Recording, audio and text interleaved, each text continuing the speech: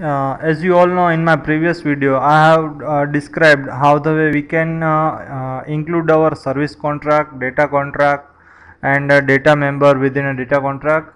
Also the different methods that is called as operational methods in within our service contract. That what I have included in my previous video. Now in this video what I am going to explain is if you all know that in my previous video I have declared one interface and I have implemented it in my employee service, and in this video I am going to demonstrate different methods that we can use in my employee service in order to get the data, to add an employee or to remove an employee. This is a simple WCF application in which I am going to describe different operation of a service that we can do. So I am just opening the project that I have previously created. As you can see here, it's a my service that I have created previously in my video. So as you can see that let's go for what I have covered in last video. I have created one employee entity class in which I have entity like ID, first name, age and designation and city. As you all know, the city is not a data member, so I cannot access it where I implement this employee entity as a data contract.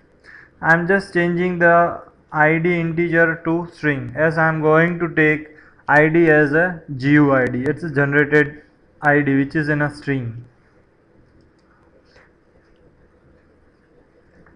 This is the interface I have declared, in which I have three different operation contract, that is get employee, add employee and remove employee. I have to change this to string.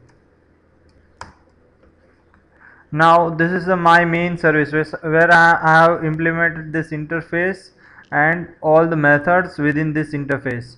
Now yet I have not written any code for this method. So first of all I am just going to write the code for all these methods, and one by one I will invoke this method and we can see what exactly the service is being provided by the project that we have created. First of all, let's get list of employee. In order to get a list of employee, I have to just change, and I am returning the list of employees emp list. As you all can see, I have already declared employee list over here. I am returning the list of all the employee entities object filled in this list and returning it in with the help of my get employee operation contract. Now another method is I want to add an employee. In order to add an employee, I will just declare I have to first assign the ID equal to GUID dot new ID dot toString.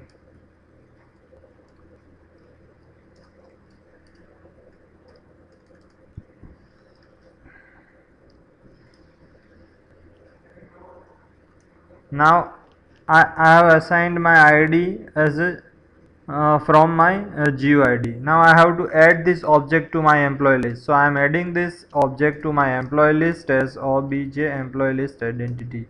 So whenever I invoke this add employee method, it is going to add a new record into my list. So as many time I call this method, as many number of my records are inserted in my employee list. So this is the process of add employee. Again, I need to change the data type of ID here also. I am converting into a string. Now I want to remove a particular ID from my list. So employee ID dot remove employee list dot find a dot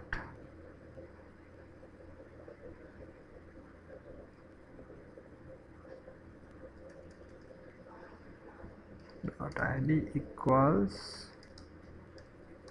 the ID I pass